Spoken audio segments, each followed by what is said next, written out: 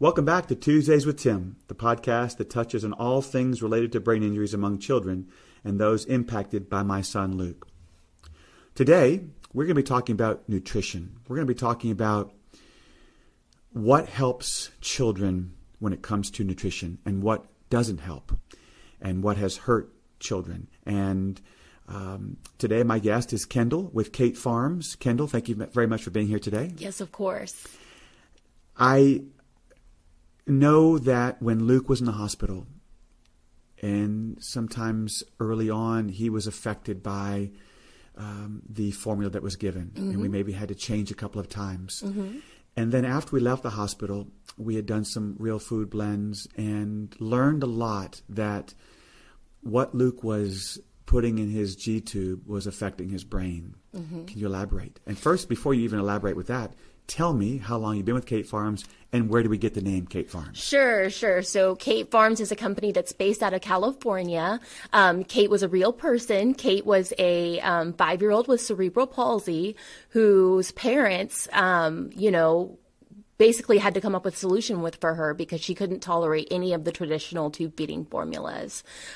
So they worked with a team of dietitians, chefs, scientists on their farm to come up with a solution for her. And that is where Kate Farms was born from. This is actually a modification of that very simple formula that they were giving her back in the day. Kate is now 17 years old. She was 5 years old at the time. She is thriving. She's still, has cerebral palsy, but she's doing within her limitations. She's climbing mountains in Costa Rica. She's doing amazing things now. And that's such a testament to what Kate Farms can do for a patient. And Kate Farms was born in California, but it's all over the country now. All over the country. Yes, absolutely. You can get it anywhere. How long have you been involved? I've been with the company for about 6 months right now. I'm a dietitian by trade. I've been a dietitian for about 10 years right now. So I, have expert knowledge as far as nutrition goes. Kate Farms, in the brochure pamphlet, Made for Tolerance to Help Kids Grow and Thrive, you use the word tolerating. When a child is in the hospital and then even leaves the hospital, but having issues with stomach. And I remember Luke was the same thing. What are some of the signs that your child is not tolerating, and what should we do to change that? Sure. A lot of times with tube feeding or with G-tube kiddos, people just assume that you're not supposed to tolerate things. People assume you're supposed to have diarrhea. People assume that you're supposed to have stomach pain, gas, bloating, things like that. That is not normal. It's not normal for those things to happen. It should be just like your or my bodies, the way that people tolerate a tube feeding formula should feel like you're eating a normal amount of food or a normal type of food. So really, when it comes to tolerance, what we're looking for is, are you feeling normal? Are you feeling anything outside of your norm? That should be what intolerance is.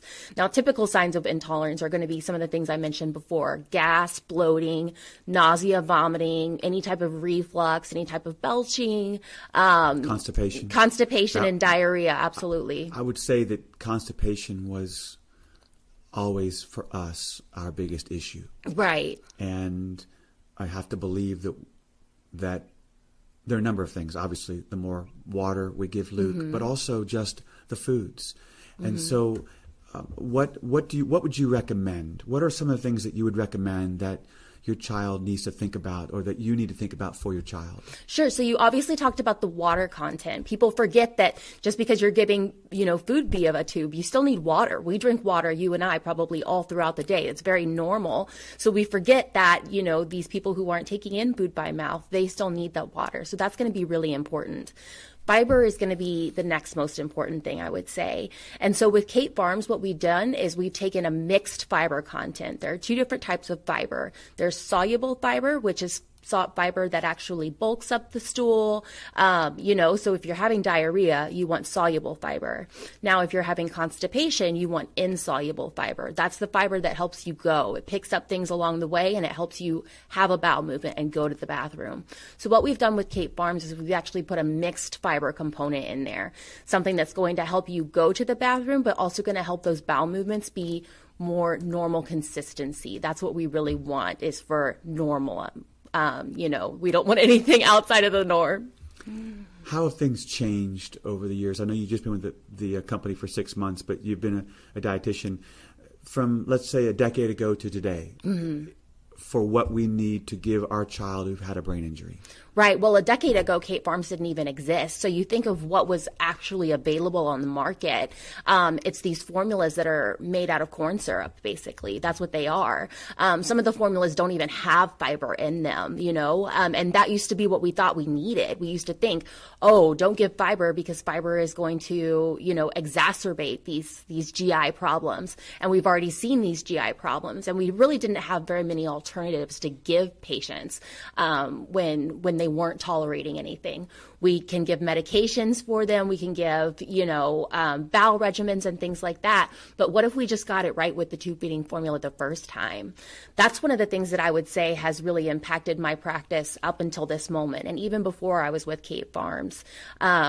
Usually when someone gets a G-tube placed, the dietitian or the physician will just write out orders. They're going to just decide what the patient's going to be on. What if we actually started talking to the family members about what is actually going into their body? If we started talking to the family members and we started laying out all these different options, we might actually start looking at those ingredients and what Kate Farms has to offer as compared to some of the other competitors out there. Kate Farms is, just to give you kind of a quick rundown of what we are, we're plant-based, we're organic, we're free of the top 9 common allergens, we have no corn, we have no non-nutritive sweeteners, no stevia, no, sweet and low, no nothing like that that's going to make anything in the gut go bad. We have organic agave inulin as our fiber source, which is a great source of fiber for the gut microbiome. Really supporting that gut microbiome can be really helpful, especially with these brain injury patients, because they're so wiped out by everything else that's going on in their body. And really, the gut-brain axis, that is all very much affected. It very much affects how the body processes nutrition and how it eliminates nutrition. So if we can kind of keep that gut microbiome intact, and if we can keep it supplied with all the nutrition that it actually needs, then we can really help that gut to function like a normal gut should. I assume that the majority, if not all of the children we're talking about, are when they leave the hospital. Luke spent 5 months in the hospital. Mm-hmm. Had we had this in front of us from day one, because you hear so often that a child could improve quicker based on the nutrition that he or she has during those critical first few weeks and months. How do we make a difference where this becomes something that we think about when we're in the hospital? Right. Well, really what it comes down to is, I would say, educating clinicians, because I can't expect parents already have a million other things on their mind. I can't expect nutrition to be at the forefront of what they're thinking. They're already thinking of so many other things. So really, for me, it's about educating those clinicians and educating those physicians so that they know that there are other options. You don't just have to go with the first standard line of treatment. There are other options out there, because if your clinician is educated or if your physician is educated, they're going to want to offer you this type of option as well. The caregiver. I took care of Luke as his primary caregiver, and so many times we, as caregivers, as parents, we're the ones that really could use some nutritional help, because we're so focused and we don't sleep enough. We're not eating well enough because we'll grab what we can when we can because we're so focused on our child. What about parents? Parents, I should say, deserve nutrition just as much as your kiddo, just as much as anyone else. This is actually, we have adult products for, if you are trying to give something that your child will tolerate, don't you want to know if you're going to tolerate it too?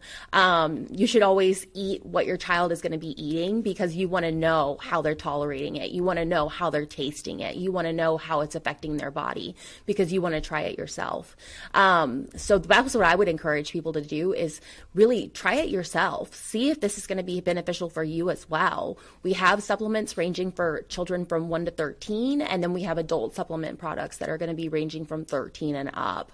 But without proper nutrition, without proper fuel, you're just going to burn out too. And, that's really kind of the basis of what we do. We forget, we break the fast in the morning, right? It's the first thing that we should be doing is putting something into our body to break the fast and get yourself going. But without any fuel, without any resources, your metabolism is just going to burn out. And officially that's going to affect your brain. That's going to affect your energy levels. That's going to affect any of those reserves that you would have. Can you be specific as far as the type of supplements, the flavors, all the things the products that you have? Sure. And then where we can purchase these? Sure. So right now we have chocolate and vanilla flavors available. Now our flavors are a little bit more mild than what you would find with like a Pediasure or something. So if you're finding that something is too sweet, if you're finding that something kind of turns your stomach a little bit after you've consumed it, or for your child that it's doing that, or that they're complaining that it's too sweet, Kate Farms is going to be a great option. We also have a plain flavor, and our plain is actually a flavor. It's not just the standard tube feeding flavor that tastes really salty and you think that's gross. Our plain flavor, they say that it tastes like the bottom of a cereal bowl.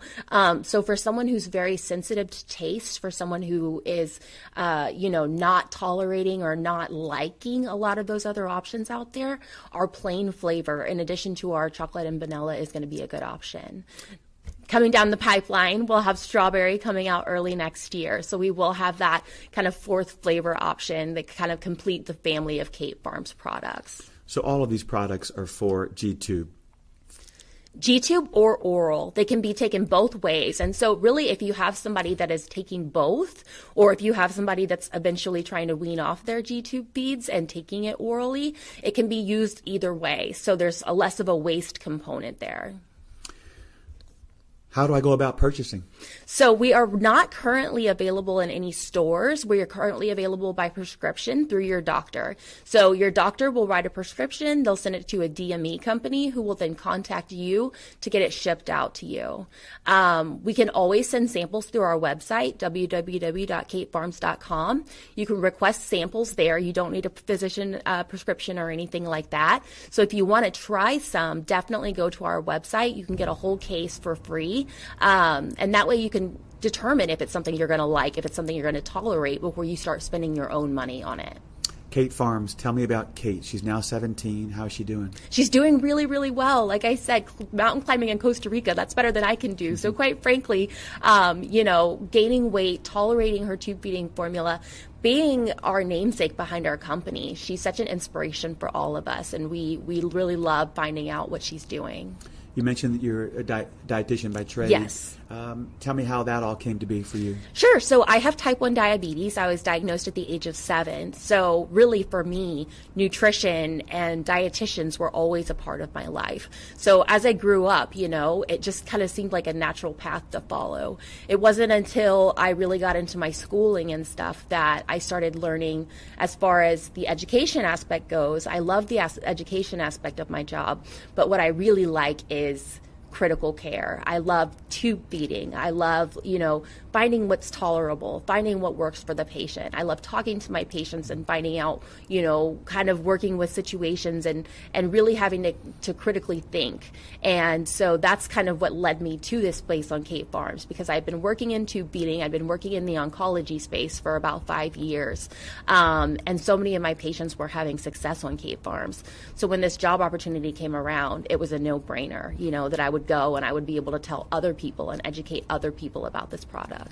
It's powerful to think that because you have diabetes, what you put in your body affects your insulin, your Absolutely. blood sugar. And so I think it's only fitting, appropriate that you are in this line of work. And Kendall, what you're doing is tremendous, because children with brain injuries, parents are, as you mentioned earlier, we are so focused on what can we do next to help our child, whether it's the medicines, the therapies, but nutrition is so critical for the healing of the brain. Mm-hmm. And I just want to thank you for what you're doing, and thank you for being here today. Appreciate it very much. Absolutely. Anytime. Thank you so much.